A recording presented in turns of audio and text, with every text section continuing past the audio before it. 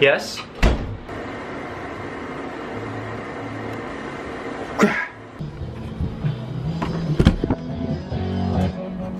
Roll the footage.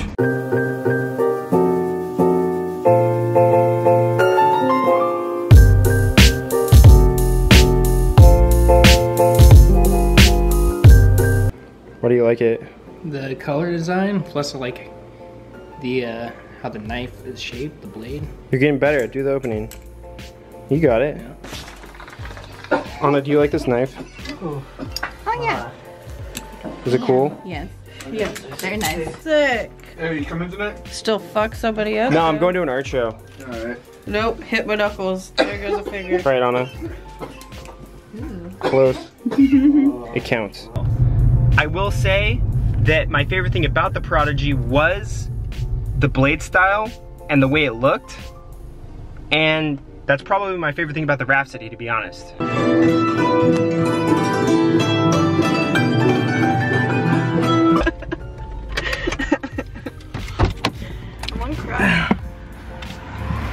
Jerry claims that he fixed the pinching problem with the horns, and I never really had that issue. The main Prodigy that I did in fact flip was modded by CMF anyways, so the horns weren't an issue.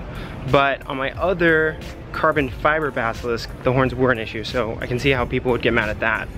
I think that the blade type and the thought and effort that he put into this trainer personally makes me like Jerry a lot more. I already liked him a lot because of the titanium HOM, but honestly, thank you, Jerry. This thing's tight. It'd be really nice though if like all knives came pre-latchless, but you know, beggars can't be choosers. That's a wall. Yeah, I'm vlogging 2017. Now the bare bones trainer comes in at a whopping 5.21 ounces. That's the V2 I'm talking about, not the V1. The V1 is 5.86 ounces. On his website, HOM just says it's around 5 ounces. I don't really know. All I care about is that, you know, if it flips well, if it doesn't flip well. Speaking of which, one thing that was improved on the Rhapsody was the durability. That's my understanding that the best style of Rhapsody to cop is the brushed stainless or brushed titanium version because it withstands beating the best. That was one of those at the Blade 2017 house, and I didn't know that until today. But if you're looking to cop one, I suggest getting the unanodized version because it withstands beating and it will retain your market value. Much like the heights of this building, Jerry HOM has reached the heights of Balisong craftsmanship.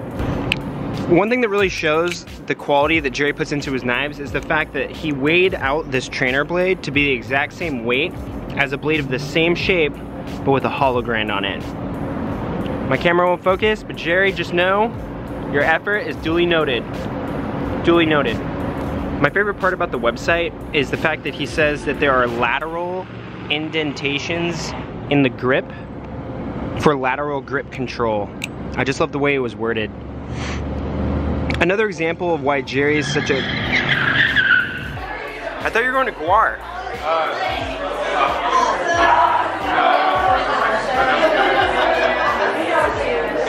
Many would ask why a trainer. I've already covered that so many times on this channel that I'm just not gonna say it again.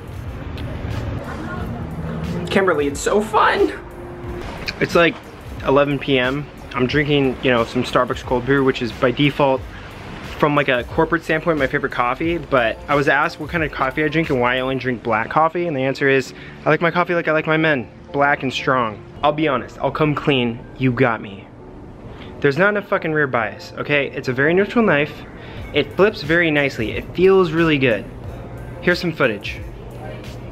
Okay, yeah, you see it flips nice, you see it flipping nice, I know. It looks amazing, aesthetically it's pleasing, it's a great price point, but there's not enough rear bias for me, I'll be honest. The HOM, titanium HOM Basilisk R is amazing, okay? It is literally one of my favorite knives to flip, but it also has gigantic, gigantic spacers in it.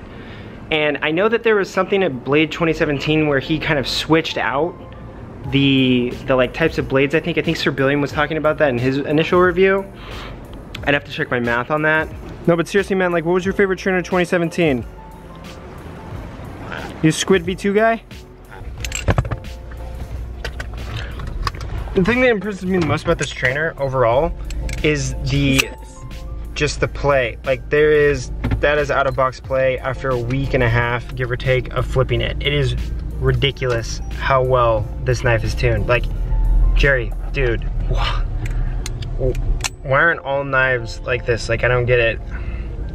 But for coming out in 2017, a lot of people talk a lot of shit on new knives as they come out, and to be honest, this knife it's golden. It really lives up to the hype, and it lives up to the predecessors of this knife. Like, this is a great improvement on the Prodigy.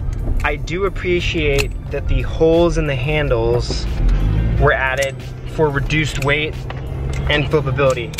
It is, like I said, a neutral knife, and I'm sure some people would say that it isn't and that there is plenty of rear bias, but like I said, it is subjective, and it does carry its weight.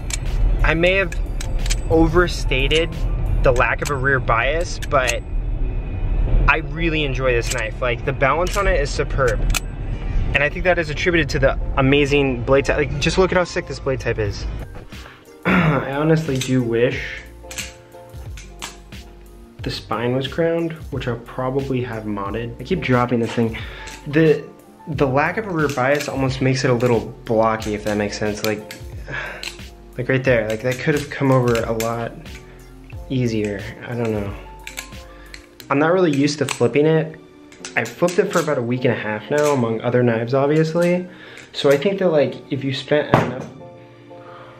Just please answer me one question, and just one question.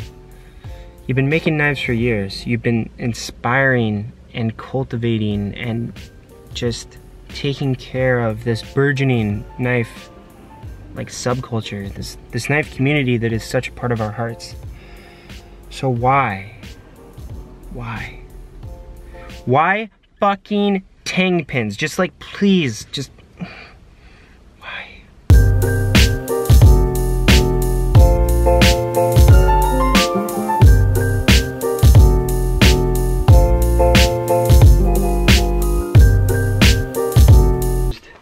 Let me get some screen time, bro. What's up? What's up, V-Nash? What's up, Nivers? We are the Nivers. All right, everyone, instead of this episode roasting me in the comments, roast Tyler in the comments. He's fat, he's white, he's balding, but he's got that fucking thing that matters.